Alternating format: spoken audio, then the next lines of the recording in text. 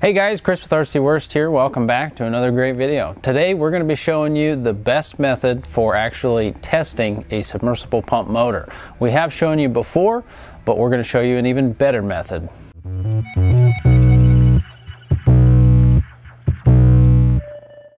Okay, so in a previous video we showed you how to troubleshoot your submersible well pump motor using an ohmmeter.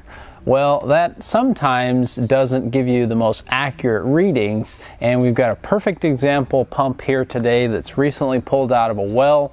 That is the perfect example to show you for a situation where a Megger is actually going to give you better results and a more accurate reading. Now, an ohmmeter is a good thing to use to give you a good idea of testing things, but it's not the most accurate to identify those hard to detect leaks and so forth. So we're going to get started and show you how to use this piece of equipment to test this motor. I've got a brand new motor here, and then I've got this bad motor, well, pump and motor in this case, that we're going to test and show you where the ohmmeter misses it. And this, I've actually got my nice meter today. I didn't want to use the cheapie, just because I feel like this gets the point across even better. We're using a nice Fluke meter. It's a Fluke 12 multimeter, so it should be able to, or it should be one of the more accurate meters out there. And then we've also got the Fluke Megger here that we're going to be using, and we'll show you that there is a fault in this particular setup that cannot be detected by the ohmmeter. So let's show you real quick here. Okay, so we've got our ohmmeter set up here. We're set to 100K times value on the ohmmeter so that we're going to be able to pick up those finite shorts to ground. For example, we touch this here, we're overloaded, we're infinity, no resistance. So if you remember from our last video, we're checking the insulation resistance, which means we're checking our windings, which is the yellow, black, and red against the ground. And what we're looking for is a high number. And in this case, you can see that main winding to, or the common to ground is infinity, black to ground or main to ground is infinity, and red to ground is also infinity. So that's interesting because we don't have enough of a short, like by touching the casing here where it completely shorts out and we hit zero, we don't have enough of a short to detect, to verify that well, this motor is bad. And so in a situation you could find yourself in is if you could test it with an ohmmeter, and then you end up reinstalling the well pump and find out later that it's actually bad and have to pull it back out of the hole.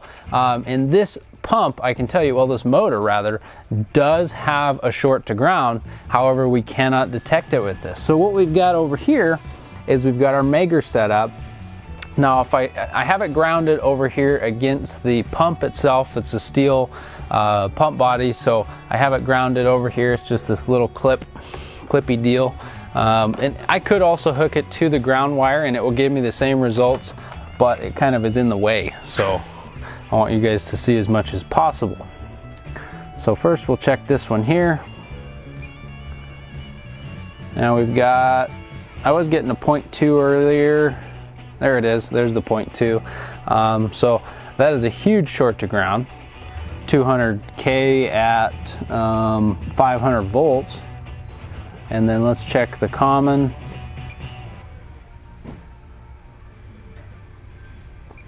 So that again, 200K short. And then if we check the start, so this motor is definitely on its way out, absolutely on its last leg. There is nothing left in this thing. And when you've got your handy dandy Franklin Electric aim manual, as I've referred to a million times, if we go to page 46 here, and you go into, I guess that's page 47, and where it's talking about the meg ohm value. So it's basically saying that, it's basically saying that if you're below 10, that thing's toast. It should not be reinstalled. So always refer back to that aim manual. It does walk you through the instructions on how to do this if this video was not clear enough for you. But this is a perfect example that shows you how an ohmmeter, though a handy tool, is not as sensitive enough to be able to detect what a Megger can do, which it actually is sending voltage. Okay, so now we have our brand new motor set up here, and I just want to show you, because we just got finished megging out the old motor, I want to show you what a new motor looks like when you actually do the same tests on it. So if I can do this without getting shocked, because these will zap you. So a new motor in that Franklin A manual says it should be over 200. We're clearly well over 200 here. We've got 550. So, and I would imagine that each one of these individual leads is going to basically be the same, but we'll just test one more just for the sake of showing you. 550 again. Now, if we do that same test with our ohmmeter, once again, you're going to see that regardless of what we touch, I don't know if you can actually see all that, it's overloaded, basically infinity. We're not able to read it with this ohmmeter, and thus for those really unique situations where the motor windings are shorted out but they're not totally melted and destroyed, that the ohmmeter is not able to detect it, and this could have potentially cost this homeowner thousands of dollars by reinstalling this pump because it wasn't properly diagnosed and troubleshot. So just keep all that in mind. I thought this might be a cool video for you guys to see. I know a lot of you have enjoyed my ohm out, or my video where I show you how to ohm out a motor. So don't forget to like and subscribe for more great content, and we'll catch you next time.